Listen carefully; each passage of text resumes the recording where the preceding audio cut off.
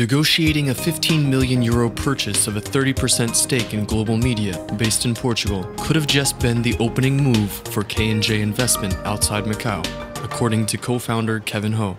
KNJ has been investing in different fields, mainly in Macau, for the past 5 to 6 years. We have done a lot of investments in Macau, and then over the past 2 years in Hong Kong, and then a bit of investment in China. And then we realized there is so much that we can do around here. Macau is not a big city. There is not too many good investment opportunities. There are lots, different ones, which we have done already. But if we have to go into something new, then we want to go abroad. We want to try ourselves and see if we can invest overseas.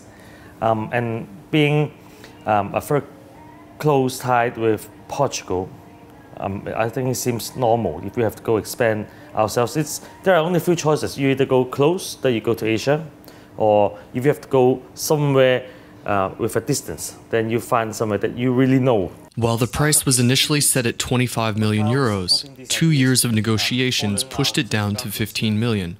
However, this will only go into new investments and projects for the company, not paying off debt. People said I lowered the price because, of course, due to different reasons. But when you look at it, if you go into pure financials without looking at all other different brandings, goodwills, everything, the company made 10 or 15,000 euros last year profit with a certain number of debt in the bank. Does it worth 50 million for 30%? No. Who said so? You can argue that it's worth nothing. And so there is not a price that you can determine how much the company is worth.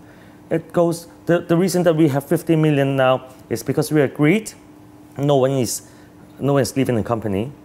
No banks is taking any money to repay debts.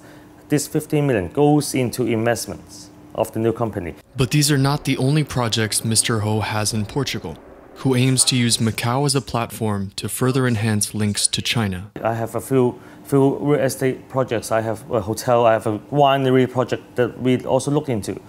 One of the other reasons that we decided to invest first project in global media is being Macanese too. Being Macanese and being Macau, using Macau as a platform.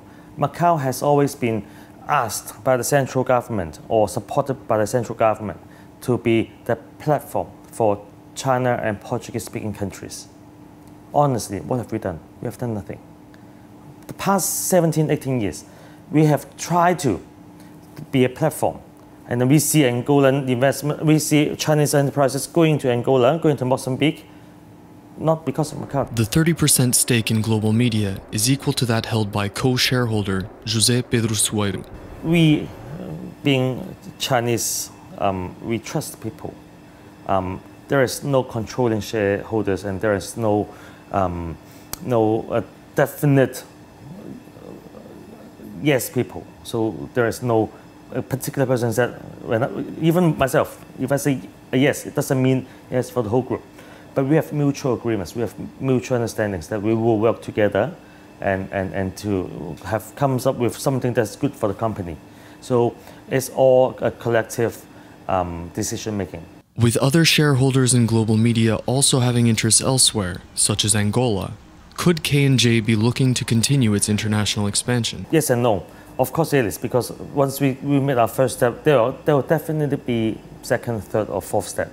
Whether it will be only Portugal or whether it will be Europe, we don't know yet. We'll see. Africa? Africa, of course.